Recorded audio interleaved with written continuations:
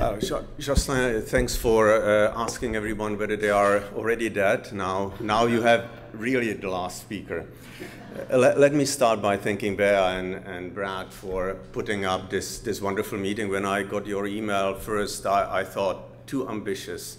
And you know what it means when you get this in a ground review, right? It cannot be done. And you proved us wrong, at least me wrong. I mean, you've done an incredible job. We had a wonderful yesterday, today, and I'm sure you'll have a great day tomorrow. What I want to do now in the last 20 minutes is to tell you about population neuroscience. And the reason for me, at least, I got into this is that I realized that we know a lot about the structural and functional organization of the human brain, and of course also about its development.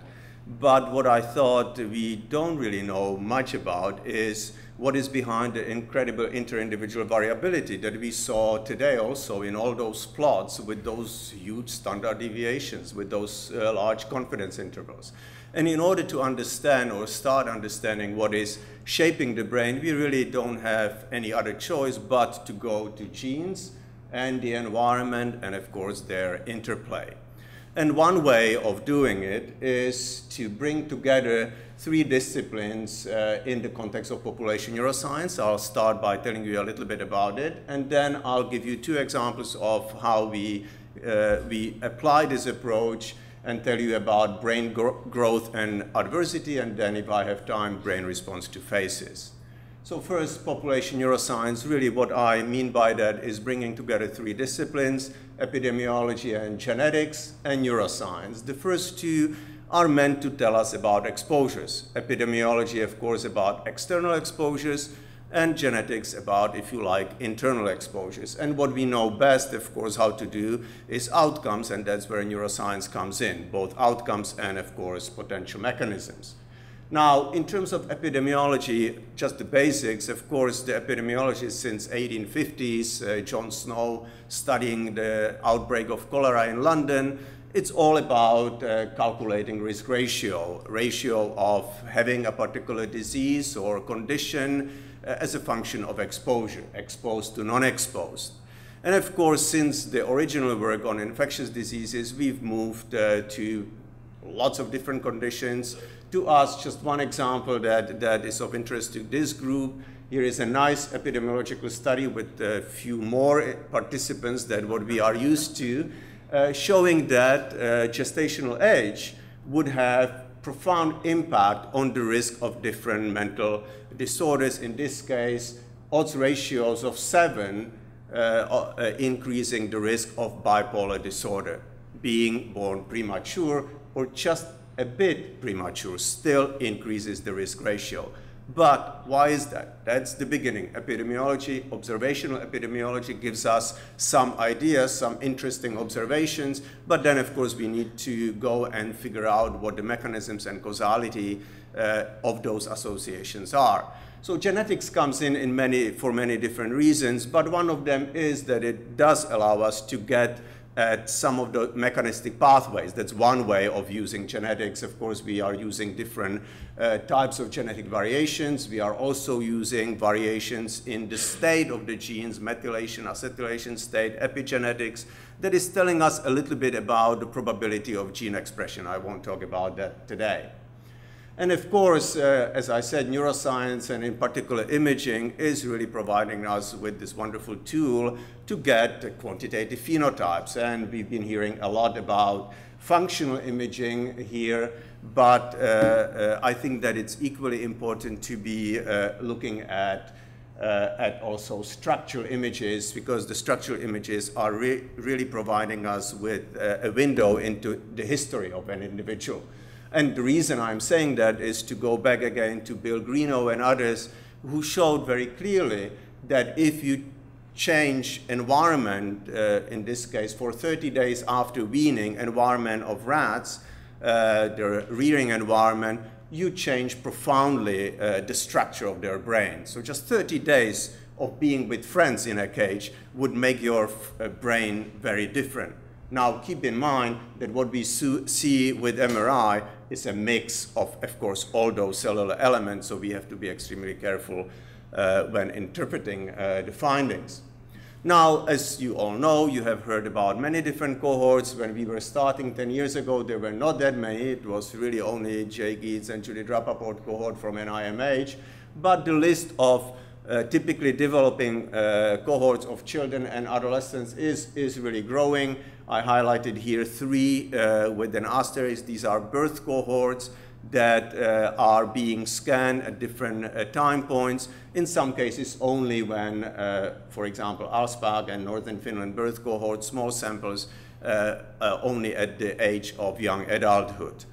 But obviously, there is a lot of new knowledge that will be coming out of those, in particular, birth cohorts, because you know the history. And that will be a very interesting challenge for us to see how much that history that has been collected over the past 20 years, for example, with the Alsbach data set, how much that history predicts the presence of the brain. Now, let me move on into 2 examples now of the work that we have been doing. And the first one is about one of the environments that unfortunately is still highly prevalent, adverse environment and specifically maternal smoking during pregnancy.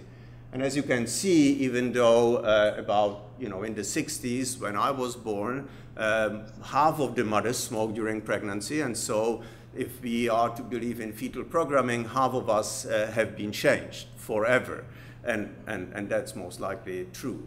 The situation, yes, it looks much better now, 10% on average, but look, I mean, these are data from this country, and non-Hispanic white women on average, 20% of them smoke during pregnancy. So the situation is not that rosy. And so that's just to motivate your brain to keep your attention up a little bit for the next section. So let me start with not a population study, but with a very small study. Mariah showed you that fetal imaging is not a very easy thing to do. What we did, we just imaged fetuses of 10 pregnant women, 10 who smoked, 10 who did not smoke. And you can see that we imaged them twice, 24 and 32 weeks post-conception. And you can see on that image that you can measure not only the size of the brain, but also many other organs, like kidneys, lungs, etc. Now, you also heard that the kids move. You see, that's the difference of 15 minutes scanning this little girl. She did move quite a bit, right? So a lot of chasing during fetal imaging. Now, here are the results. So you see the growth of the brain is much slower. The rate of growth is much slower in the exposed fetuses compared with the non-exposed. Even with this tiny little sample, we explain about 13% of variance in the size of the brain. And that's true about most of the other organs, except for the lungs, in fact. Now, let me move now into the first population-based study. That's the Saguenay Youth Study that we have started about 10 years ago now in Saguenay-Lac-Saint-Jean region, part of Quebec in Canada. The region is special in that it's home of the largest genetic founder population in North America, and therefore it's suitable for genetics of complex traits because it's both genetically and environmentally more homogeneous than more cosmopolitan or outbred populations.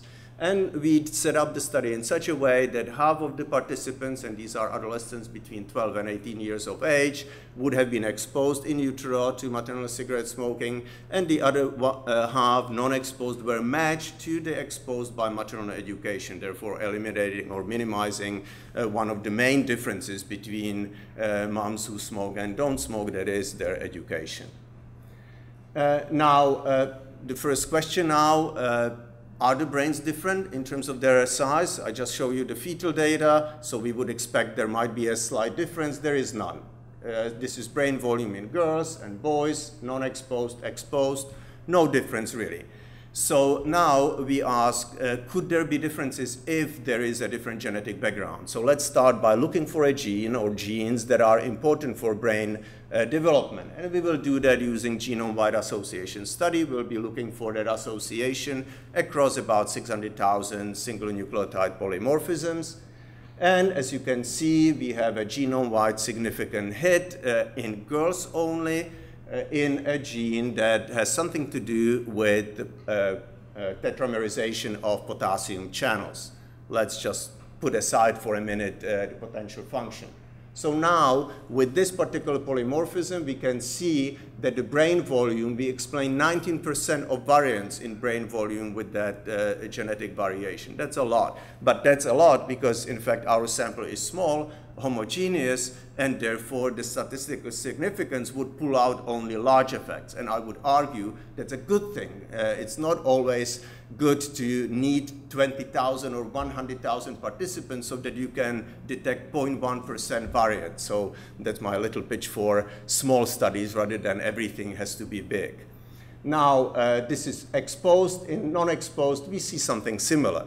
But then we dissect the phenotype in a very simple way. We just measure now cortical area. Of course, it correlates with brain volume, but not perfectly. Cortical folding and thickness.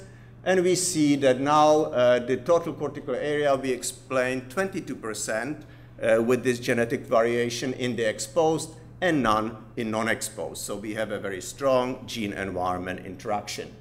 And what we think is going on potentially is that the genetic variation in the tetramerization, potassium channel tetramerization, may be influencing apoptosis. We know that, for example, adversity, including smoking during pregnancy, would trigger apoptosis. We know that influx of potassium activates all those pro-apoptotic genes. And now imagine this is happening during the symmetric phase of brain development.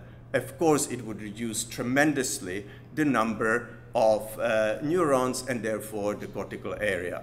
So that's really the explanation or speculation that, with which we explain these findings. So the last part, which is a bit more, well, which is novel and not published yet. The other one you can read about in detail. And this one goes really into faces. And as we all know, I mean, we look around, lots of information that we can get from the faces. Lots of people I know in the audience, I can, of course, recognize, well, on most part, men and women. And I always get confused with the hair of the color, but the color of the hair, but we can extract a lot of information. So there is a tremendous power when we see the face. The brain is really extracting all that information. What are the parts of the brain that do that? We just showed our kids and participants in different studies very simple video clips of ambiguous faces, simple block design, takes 6 minutes in total. They don't have to do anything. We just asked them after the scan what they did. And as you can see, some of them are angry and the other ones are ambiguous.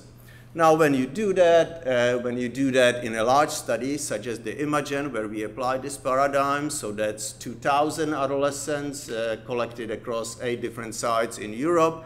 When you do it in the first set, it was 1,000. You can, someone said, with this number, you don't need statistics, and that's why we, in fact, talk about probability of activating or engaging a particular part of the brain. We don't care about the t-value now. We care about the probability in that population with which those different brain regions were engaged by faces. And you see what you would expect, that the right hemisphere is engaged to somewhat a higher extent than the left hemisphere, but the response is symmetrical, I should point out. And also that the ambiguous faces are engaging the brain to a higher extent than the angry faces. Well, perhaps because they are ambiguous. I won't tell you about the sex differences here, but you can guess them, but that's published in this paper. Now, this is just a different view of the data, just to show you that amygdala, of course, responds to faces very strongly, and it doesn't have to be angry face. It responds equally well or even more to ambiguous faces. So now we will ask, of course, we are interested in the shaping of that brain response to faces. And of course, genetics is the easiest part always, because we have all those genes from that single blood sample. But let's not get carried away and ask first, do we have good signal and do we have heritability of the brain response to faces before we go into searching for the individual genes? And we know from this nice study that was published a few years ago that at least processing of faces, different tasks, different face tasks in a total sample, there is a solid genetic contribution to the performance on those different face tasks. And as you can see, the genetic contribution is growing with age, comparing the young children and adolescents and young adults. You can see that the heritability, the genetic contribution from this twin study is stronger in the older ones. Now, can we check heritability in our sample? Of course, this is not a twin study. And we can, because there is a nice technique that was developed over the past few years where we can take all the SNPs now, not test one by one, but take those 600,000 SNPs and ask all together, do they predict, does the genetic variance captured by the composite of those 600,000 genes, does it predict phenotypic variance, right? So because in fact, when we look around this room, and I did that here, some of us are more related to each other than to someone else. And so I can build a matrix of similarity, genetic similarity, based on those 600,000 SNPs, and ask therefore whether those differences in our similarities have something to do with the differences in the similarity of the brain response. And that has been used, this approach has been used for many different phenotypes, to start with height, where we know with the twin studies we can explain 60 to 80% of variance in height based on genetic similarity. In fact, on individual SNPs, if we add them all up, still only 10%, but when we use this GCTA, genome-wide complex trait analysis approach, we can explain much more variance. So we'll do that now with our data, and we do that with 1,600 unrelated individuals. So we are excluding everyone who is closer than second cousin, even though we were not recruiting them. There happen to be some third cousins in the sample, right? So they are excluded. And we'll be looking now at the similarity of the percent bold in those 25 regions that I identified. And when we do that, we see that in some regions, but not in many other, we have a significant heritability. That is, the genetic variance captured by those 600,000 SNPs is predicting variability in the bold response to faces. So now, of course, the question is, why these and not these? What's different about those two sets of regions? And one thought that we had was to now look at connectivity in this matrix of 25 regions. And you can see, if I threshold it arbitrarily at 0.3, you can see that some pairwise correlations are there, some are not. And at least qualitatively, it looked like those regions that were heritable might have had a bit more connections with other regions. And so we used node degree to evaluate it statistically, and you can see that in fact, the amount of genetic variance that predicts the amount of phenotypic variance predicted by the genotypic variance correlates with the degree of the node. That is, with the number of connections at that threshold 0.3 that those regions have with other regions. So now we can leave it for later. What drives that? Is that a biological property of those regions that we bring out in this particular context? Or is it that we have more signal to work with because those regions are connected more than others? So the final slide, really, I think that what we have been hearing today and the way that I'm thinking about development is really in the context of developmental cascades, and Maston has done a great job in describing them. Cascades that are really happening over time and across domains and levels. And it's very important that we keep in mind that none of those relationships, except for this one, and not even that one, are unidirectional. It's all going in a circle or in both ways. And I will stop here by thanking my collaborators, and also because I couldn't tell you everything that I know, you can read some of it in the book that I wrote last year, so go and have it. Thanks.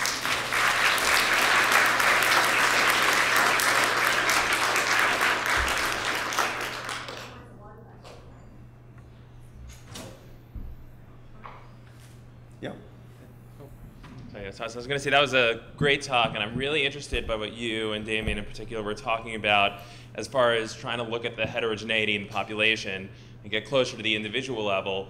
You sort of saying, let's look at all these genetics features, Damien saying, let's look at all these behavioral features, all these brain features to try to understand closer to the individual. And I'm wondering, are we there yet? Like, are we at the point where we can actually take somebody, you know, look at their full profile of behavioral, brain, genetic features, whatever we can get, and really just say something about an individual, not even necessarily in the context of population? No, we are not there yet. But I think that the approach that Damien described and we are thinking about, of course, as you can imagine, in the Sargon-AU study, we have this massive database of information about all those participants that is both genetic, but also we have 6-hour cognitive battery, for example, right? We have cardiovascular and metabolic workout. So yes, we are thinking of pulling it all together and trying to apply some of the more sophisticated techniques to see whether there are profiles. I can tell you that there are profiles, for example, in the face task, profiles of how the left hemisphere responds to faces, and I can use those profiles to predict the right hemisphere. In a large number of individuals, out of the 1,600 of them, I can pick their hemisphere from all 1,600 right hemispheres. Now, this is measuring something at exactly the same time in the scanner, right? But that's, if I could not do that, then forget about your question, right?